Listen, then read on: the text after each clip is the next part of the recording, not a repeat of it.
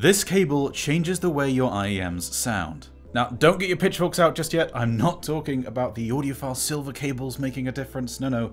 This really changes things.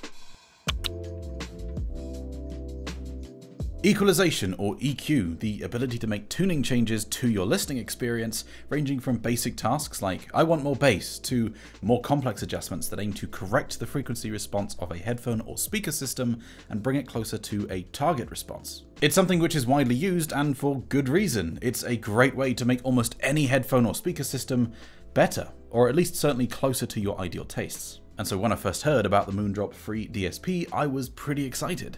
This is a product which goes straight from your 2-pin IEMs to USB-C. The DAC and amp are built in, and it allows you to apply EQ profiles to change the way that your IEMs sound. It also provides playback controls and a microphone, and it's a pretty high quality looking cable to boot. This is a quick test of how the Moondrop FREE DSP's microphone sounds when just wearing it normally. The quick brown fox jumped over the lazy dog.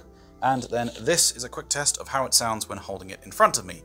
The quick brown fox jumped over the lazy dog. And all of this for under $30 makes this pretty appealing, at least on the surface. The unit comes with a fairly basic tin case, but it's not one that's actually intended for carrying around with your IEMs. This is for the most part no larger than a normal IEM cable, so you'd use your normal IEM case. Inside the case there is a QR code which leads you to the download page for the app, which we will get to in a sec. The construction of the product is unassuming. There's no bulky inline box or anything like that, and instead the DAC, amp and processing circuitry are all built into the USB-C connector, which remains very compact. If you weren't told, there'd be little to indicate that this was different from most regular cables. The connectors are metal, not plastic, and nicely finished too, and the cable, whilst a tad rubbery, is very soft, looks great, and the overall build quality, again for under $30, is pretty exceptional. Where things start to take a turn for the worst is unfortunately the app itself, which by the way, that's only available on Android. If you're on iOS, even if you have a USB-C iPhone or iPad, you won't be able to change any of the EQ settings on this, though you should still be able to just plug it in and use it as a normal audio device. Upon downloading it, it was entirely in Chinese and took a bit of assistance from a friend who had already set one up to help me get it set to English. I was a bit surprised though when I plugged in the Moondrop FREE, hit the plus button to access the controls, and was then requested to grant the app access to read and manage all files on my phone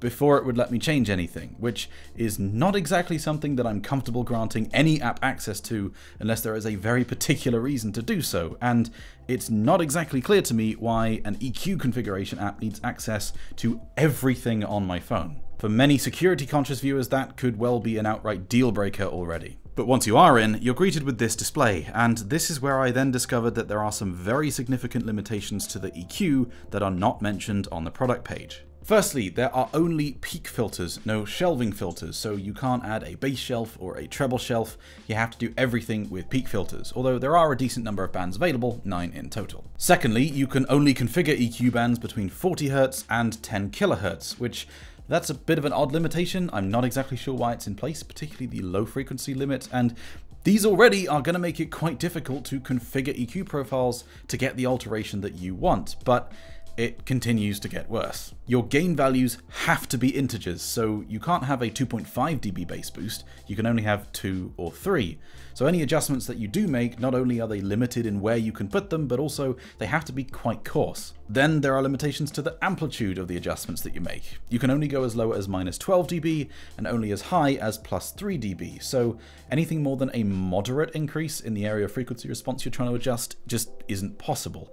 So no 6 dB bass boosts for bass heads. The user interface is also just a list of input boxes. There's no preview of the adjustment you're making, so if you like to either adjust or at least check things visually, as you can do in many other apps, that's not an option here. Oh, and then there is the fact that there is no headroom or preamp option available. So usually if you're applying a, say, 4 dB bass boost, you would cut the level of the overall signal by at least 4 dB to prevent clipping. But here you can't do that, so it just clips. That's a pretty major issue on an already long list of issues. You can only go up to +3 dB. It can clip with any positive adjustments anyway.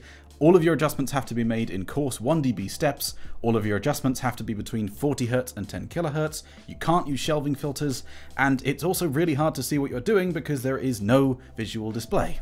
So because of all these limitations, I found myself when using the Moondrop Free really struggling to get the intended alteration I was looking for compared to other tools like Roon or EQ APO, both of which are considerably more flexible. Or if you are on Android, both Roon Arc and USB Audio Player Pro have comprehensive EQ options available without these limitations. When you can make the adjustments that you're looking for within these limitations, it works fine. And actually, as far as portable sources go, this sounds pretty decent. Comparing like for like without EQ, I preferred running the Truth Ear Zero Red and the Hyphoman Svana on this versus another very popular budget option, the renowned Apple dongle. So I definitely don't feel that there's any trade-off in sound quality to get the extra functionality. This has a very competent level of detail retrieval without the kind of glarier, sometimes more sterile sound that a lot of cheaper sources can often exhibit. I didn't enjoy it as much as portable options like the Luxury and Precision W2131 or the Chord Mojo 2, but both of those are considerably more expensive and considerably bigger. The only real nitpick I had with the subjective sound was that the sound on the Free was a little bit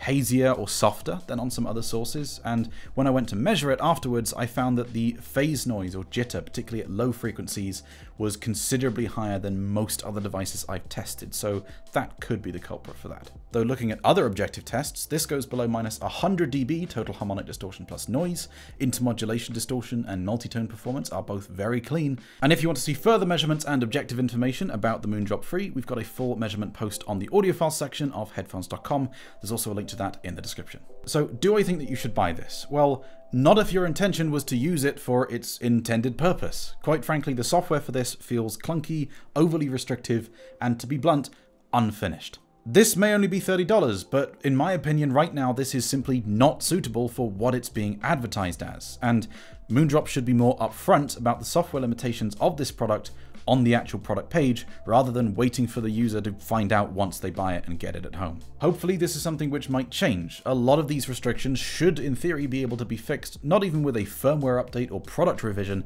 but just an update to the app itself. A preview of the EQ profile that you're making, for instance, could rely entirely on the phone. The Free doesn't even need to communicate with the app until you actually want to save the profile to it. So fingers crossed that a future app update alleviates some of these issues, but right now I would not recommend buying this if your hope was to use it for the EQ. If that's what you're looking for, I'd suggest just getting USB Audio Player Pro, which will allow you to EQ local files and both Tidal and Qobuz streaming.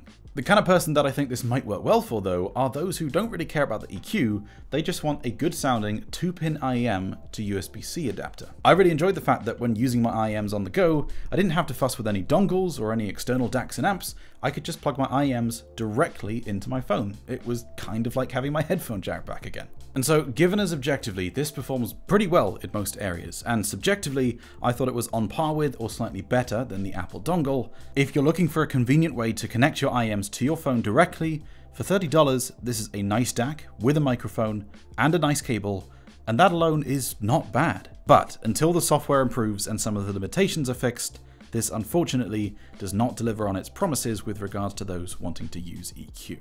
Hopefully that video was interesting and useful, and if you've got any questions you wanted to ask about gear, music, or anything else at all, head over to the headphones.com Discord server or the headphones.com forum, and I and other Wiggly Air enthusiasts will endeavor to help. Thanks for watching. Until next time.